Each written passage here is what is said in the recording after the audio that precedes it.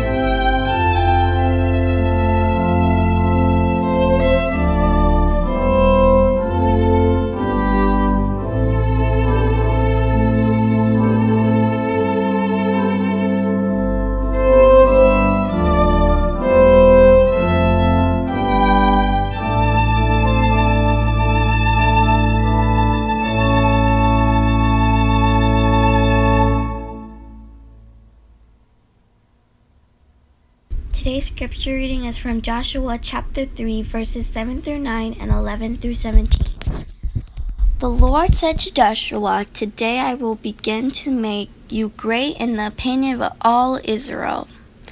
Then they will know that I will be with you in the same way that I was with Moses. You are to command the priest who carries the covenant chest as soon as you come to the bank of the Jordan, stand still in the Jordan." Joshua said to the Israelites, "Come closer, listen to the words of the Lord your God. Look, the covenant chest of the ruler of the entire earth is going to cross over in front of you in the Jordan. Now pick 12 men from the tribes of Israel, one per tribe. The soles of the priest's feet who are carrying the chest of the Lord, ruler of the whole earth, will come to rest in the water of Jordan. At that moment, the water of Jordan will be cut off. The water flowing downstream will stand still in a single heap." The people marched out from their tents to cross over the Jordan. The priests carrying the covenant chest were in the front of the people. When the priests who were carrying the chest came to the Jordan, their feet touched the edge of the water. The Jordan had overflowed its banks completely in the way it does during the entire harvest season.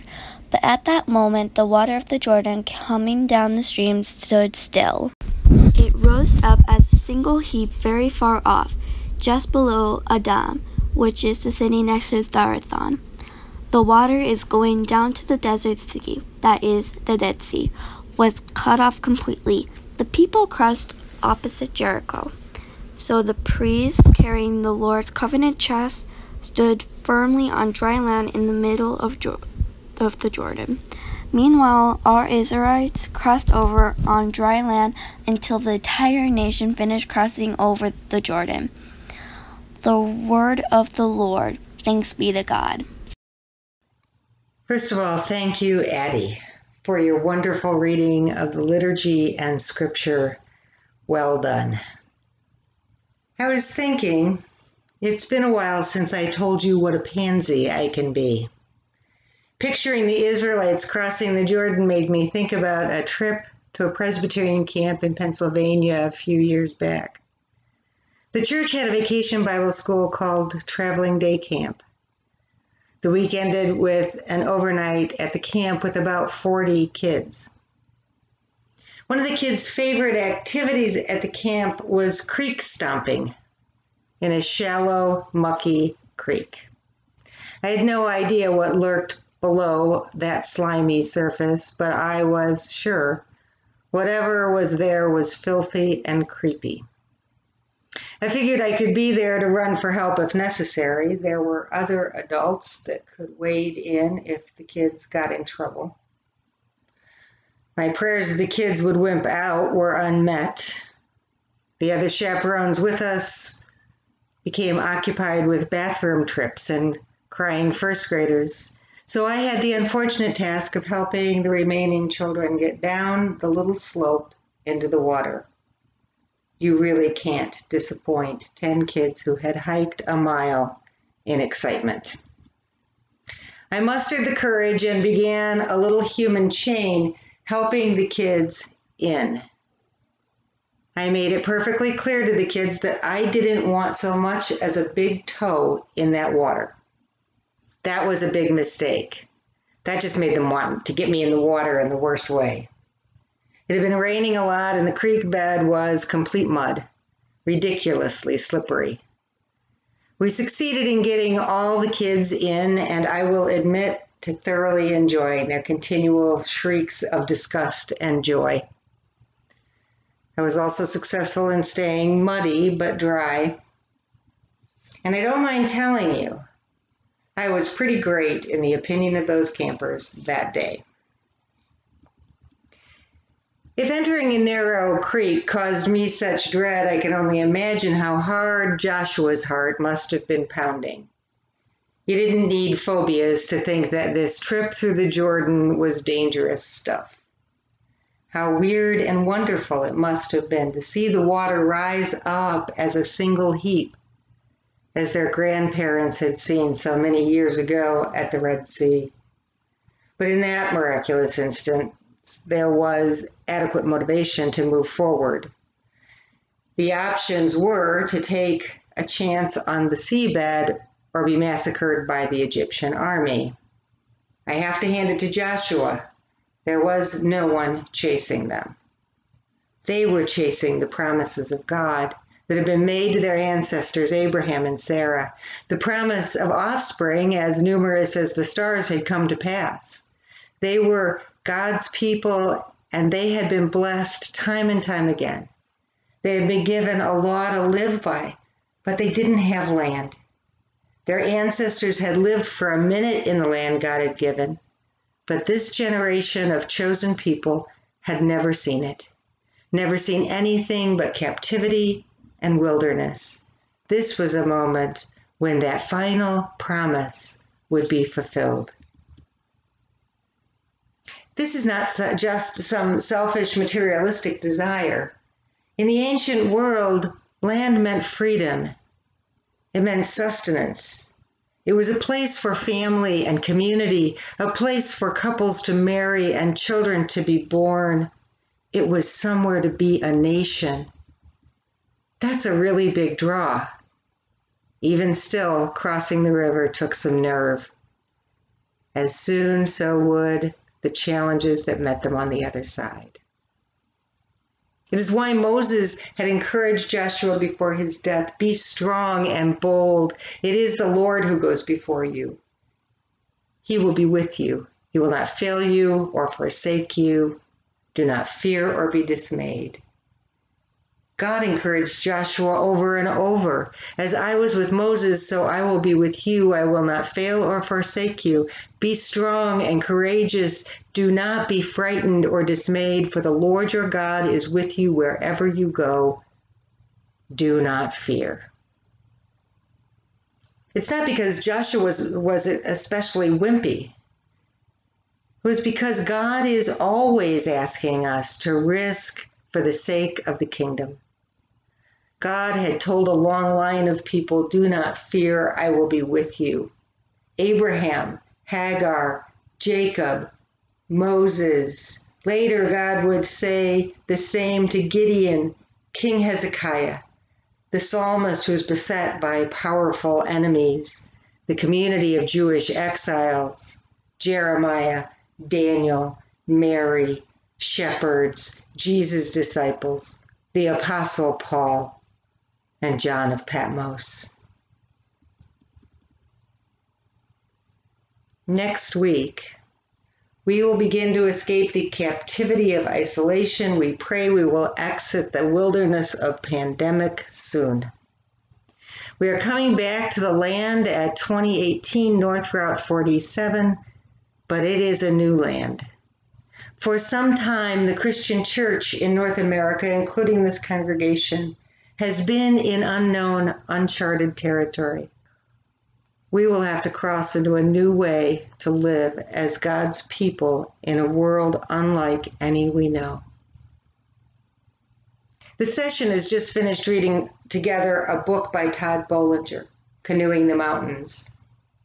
Along with so many great thinkers for at least 50 years, Bollinger talks about the decline of Christianity as we know it and how the ways we have been church will not work in this new time.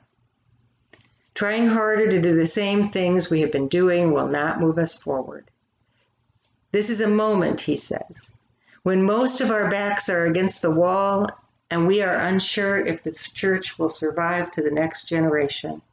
The answer is not to try harder, but to start a new adventure. Let go of the assumptions of the past.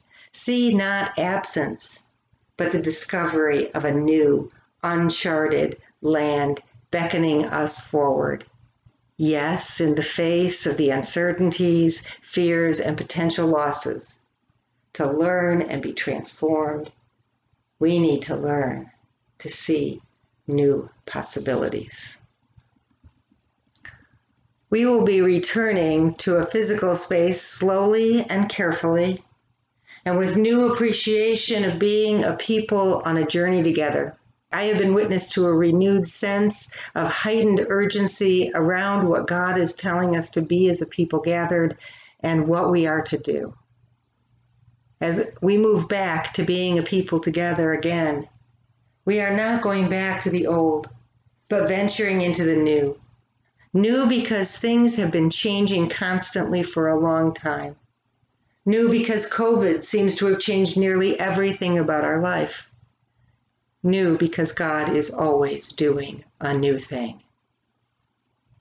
As we cross, we notice that we have been God's children through this time of exile. Church is so much more than being a building on a piece of land, more than just a material possession. It is a gift, a blessing that sustains us, a place where we work the fields, eat the produce, crush the grapes, and rejoice together over the bounty.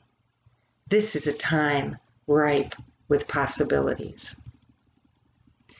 The Israelites had priests going into the water before them, carrying the symbol of God's presence.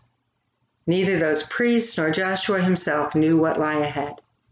They just went forward with God whispering, "Fear not." It's okay that you have no earthly idea what is next, what tools would be needed, from whence the next meal will come. They trusted the God who has been with them in all places and has always provided what they needed for the time. As Bollinger says, there is no route in front of us, no map, no quick fix or easy answers. But this is good news. This is a divine moment. This is an opportunity to express even more clearly what it means to follow and serve the God who is the King of the entire world. The church has at its best always been a core of discovery. It has always been a small band of people willingly heading into uncharted territory with a mission worthy of utmost dedication. May we embark on this adventure with excitement and joy, patience and kindness, fearlessly, because God is with us every step of the way. Amen. Let us pray. Ruler of the whole earth, hear our prayers of gratitude. We are so thankful for all the blessings of this world, for your giving us land and community to sustain us, for calling us together as your people, for being our God and being with us here and everywhere. We praise you because in Christ you entered into this fearful adventure of life with us and conquered all that would cause us to cower. You are more wonderful than we can know. Trusting in your faithfulness, we pray for your world that is still seeking to live in your perfect land. We pray today for all the nations. We pray for an end to a pandemic that has caused so much suffering and does not seem to be letting up. We pray for those who are sick, for those heroes caring for them and for us, for all who are separated from loved ones, especially those grieving the loss of life. Make us to live in ways that care for our neighbor and bring healing and eradicate this virus quickly. Lord, our hearts ache as we look at the brutal history of racism in this country and its ubiquitous presence still on our streets and in our hearts. The sin is so deep we cannot heal ourselves. By your Spirit, cause us to examine ourselves and learn about our neighbor. Heal us and transform us into a people who honor each and every one of your children as if they were our own. We pray, Lord, for the economic structures of this world. Bring stability and teach us how to build systems that serve the whole of humanity fairly. Be with those who are without work, without housing, without adequate food, without the ability to care for their families.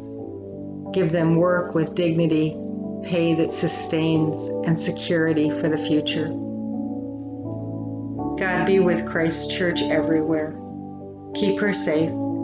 Keep her compassionate and courageous as we move into the future you have planned for us. Guide us as we move into a world full of fears and possibilities. Calm our fears.